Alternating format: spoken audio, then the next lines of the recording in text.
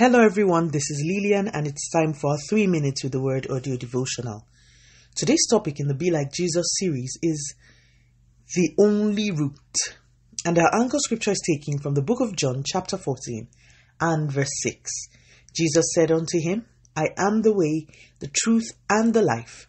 No man comes unto the Father but by me. Jesus was unequivocal about the authorized route to eternal life. And today I want to be just as unequivocal as he was.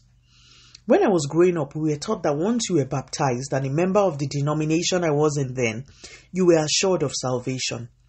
There are people who still believe this today. Please, I beg you in the name of all that you hold dear. This is a lie from the pit of hell. And if you have believed it until now, allow me to sow some doubt in your heart about this.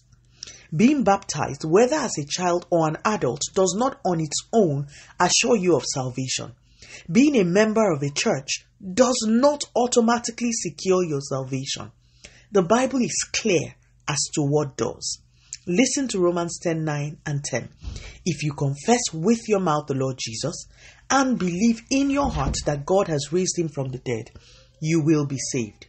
For with the heart one believes unto righteousness, and with the mouth confession is made unto salvation. You can see that there is no mention of belonging to a church or doing a particular ritual. The conditions for salvation are simple: believing in the death and resurrection of the Christ and confessing that which you believe. I feel strongly in my spirit that there are people listening to me today who have until now felt comfortable because they have believed a lie. There is no other authorized route to everlasting life. In other words, outside of believing in what Jesus did, real heartfelt belief and not just mere mental assent. Outside of believing and confessing Jesus as Lord, there is no other way.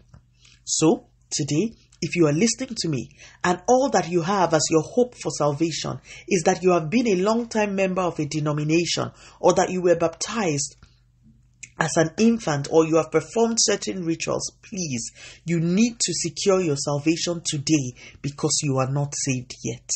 Jesus is not interested in your denomination. In actual fact, I can tell you with authority that Jesus hates the division in the body of Christ, disguising under denominationalism. But that is talk for another day. Please, accept Jesus as your Lord and Savior and begin your real journey to eternal life. Please pray with me. Father, in the name of Jesus, thank you so much for your word. Today, Lord, I believe and I declare that Jesus died for my sin and rose again from the dead on the third day. Today, please, I make Jesus my personal Lord and Savior.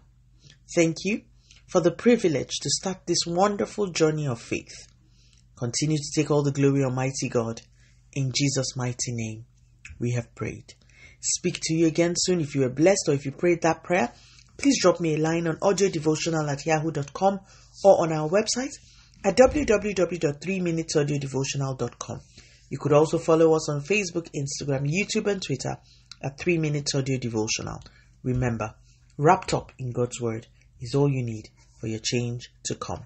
Love you and bye.